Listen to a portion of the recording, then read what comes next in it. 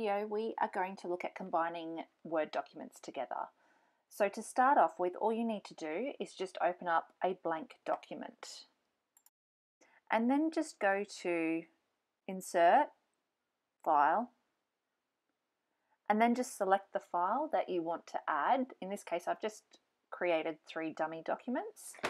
So you add the first document in, check the formatting, and then do the same again. So Insert, File, select the file, hit Insert, and then it will insert the file. And then again, Insert, File, select the file, hit Insert, and then it will insert the file. And once you've done that, what you'll need to do is just go through the entire document and format it so that it sits on separate pages. So you might want to create page breaks and tables of contents, but that's a whole other video. So I hope you liked this little quick tip for Microsoft Word.